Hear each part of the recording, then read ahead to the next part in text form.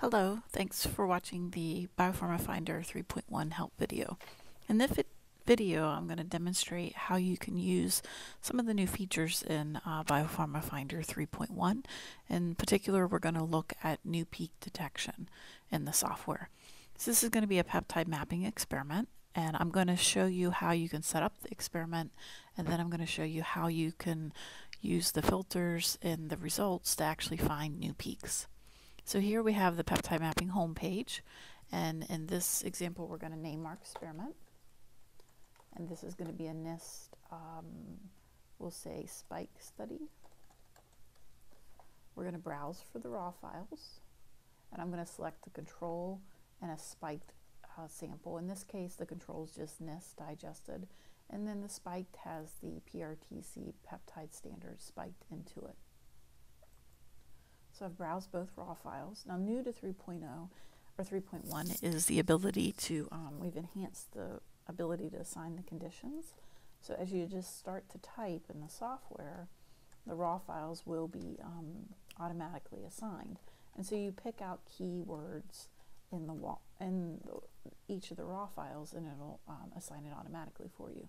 You can still select from the drop down which file if you need to change it to assign the correct condition.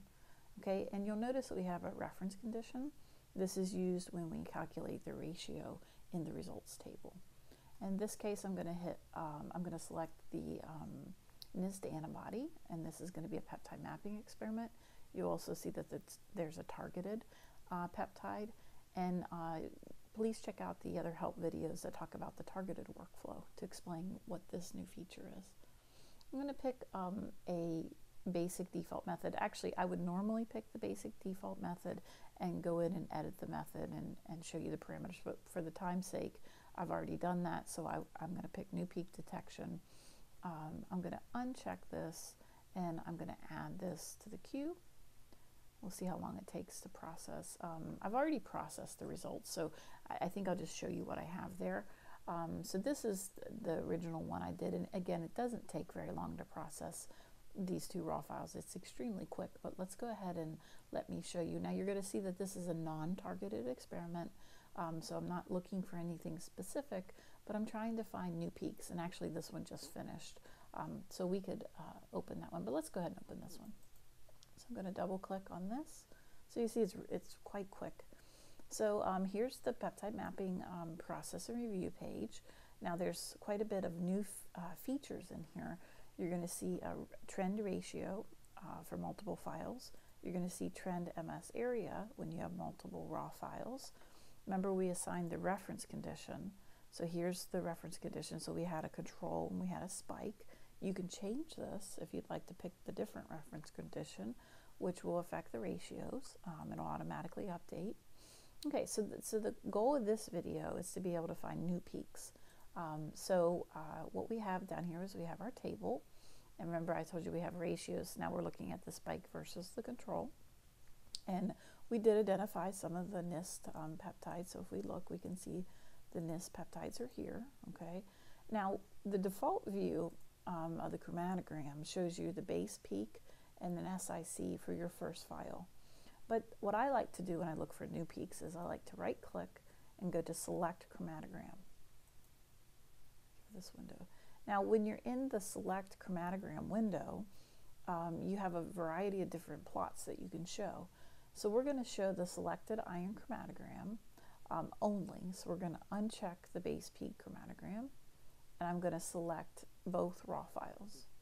So if you think about, you would be doing this in Freestyle or Qual browser, where you're going to actually do SICs or XICs for both raw files for a specific peptide. So I'm going to say OK. And if you're, in some cases that can take a little bit of time if your files are on a server or something, or if you have a large number of raw files when you do that. But they're reading the raw files, so the software, it's all dependent on its ability to read the raw file. So you can zoom in. So for this peptide, we can see that the elution looks really nice. The SICs for both raw files, again, the control and the spike look good. Now, the ratio for this peptide is 1. So the ratio is calculated from the MS area. And if you want to see the MS area for each individual file, you can expand this column and the values right here. So that's the MS area for each raw file. Now, also new in 3.1 is we have an MS area bar plot. I like to use the bar plot to visually see that these two areas are exactly pretty much the same. So again, this is the control file, this is the spike file. This information is used to calculate the ratio. Now, if we close the second level of the table and we scroll across, you're going to find a ratio column. You scroll towards the end. And so let me keep going so you can see. There we go. Okay, so we have a ratio here, and then you can see it's showing you the ratio, so it shows you this value. We also have a max condition, a min condition. So if you're trying to do trend analysis and you have a bunch of different conditions, you could use these to pull out something. So let's say you have a 0 hour, a 2 hour, a 4 hour, and a 12 hour. And if you wanted to see something that possibly goes up in the 12 hour and it kind of, it has a positive slope, you could set your max condition to 24 or control, whichever your endpoint is, and your min condition could be the opposite. And this might help you be able to pull out trends. Okay, so it's a way that you could possibly pull out trends whenever you're looking for changes in multiple conditions. We also have a column called overall max MS area. And so this is something you can use if you want to say, okay, I don't want to see anything, the signal has to be at least 1e to the 5 or 1e to the 6.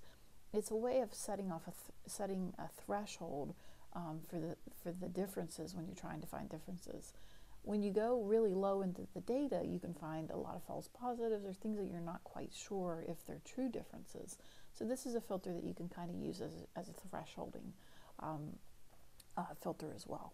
Okay, so how would I go about trying to find differences in this data set? And again, the spike was spiked with PRTC peptides, and when I did the search, I did not include those peptides in the sequence, in the protein sequence. Now I can, but I didn't in this example. So I should be able to find those components for those peptides for the PRTC in here, but they're not going to be identified. Okay, so in order to search that or to look for those, I can do this a variety of different ways. What I like to do is I know, for example, that they're in the spiked. I know that I put them in the spiked, so I could use the max condition. I could say, show me things that are in the spiked. Okay, so that would be things that have to go up in the spike. Okay, that's one way I could do it. I can also use the ratio. So the ratio column in this example, because I know they're in the spiked, it's going to be greater than 1, or great, it's going to be up. So if I sort by this column, now I'm seeing the differences here, right? But what if you're not sure? What if it could go up or down? If you have things that can go different ways. So what I'll show you is how you can do a custom filter. So if you click here, you're going to see custom, and it's going to pop up. And now we can build a combination of filters. We can say add a condition, and I'm going to say greater than, let's say 1,000, because these are present absent. Okay, and I could say add a condition, and I could say less than, and let's just say 0.2, because I know they're not less than, nothing's going down. Now, be careful when you read your filters down here at the bottom. It's going to say greater than 1,000 and less than 0.02. So we need to change the function here. We don't want it to be and, we want it to read or. So we toggle. So when you toggle, now it's or. Okay, and then hit OK. Okay, so now we've applied a filter here, okay, for the ratio. We're saying the max condition has to be spiked, which we can turn that one off if we want, or you can turn it back on. And then we could use the overall MS area if we want, or you could use this to sort and look at the most abundant signal. So in this case, let's click, okay, and so this is the most abundant one. Now what I really like is I like to be able to see what's happening with the chromatograms, and I also like to be able to see here what's happening in a bar plot view. And so if you look, now none of these should have identification, so we're going to look at the protein column and see, oh, here we have a heavy chain that might show up, so this is a little different in the heavy chain. Here we have one. Okay, so we scroll through, and let's look. Okay, there they are. So these are the PRTC peptides. Okay, So I can actually go through and find all these. Now, if I went back, I could actually add that sequence in there, and then I could confirm them. Okay? So I hope this shows you a little bit of ways. So let me show you the overall MS area. So what you could do with overall MS area, you could say, I'm going to click on this side. This is another way to do the filter. I'm going to say greater than, let's start kind of abundant first. Let's say greater than 1 e to the 5. So I don't want to see any signal that's less than 1e5. And again, you can sort by this, and now you can click. And you'll be able to see that these are the spikes. One other thing I wanted to show you is there's a comment column in here that you can type in. So you could put different, or you could put need to investigate. You can put whatever you want. Need to search, whatever you want to type in here. Now the great thing about it is it saves it automatically. So if I go back and reopen this result, you're gonna see this automatically. It's automatically pushed into the software. It also gets pushed into the mapping tab on the modification summary. So this is kind of a record keeping for you, and you can also save the results as something different. So if you're querying the results and you're going through and you don't want to overwrite the existing, you can save the results and say, I'm at this stage. You can also move the columns. So if you want to move them around, you can put this over here. So this comment column is extremely helpful as you're going through querying. You can say not real difference, whatever you want to put in here, and it's a good way to keep track of what you're doing. Okay, so this is how to do differential analysis, or how to look for new peak detection using BioPharma Finder 3.1, and I hope you enjoyed the video, and check out the other videos. Thanks.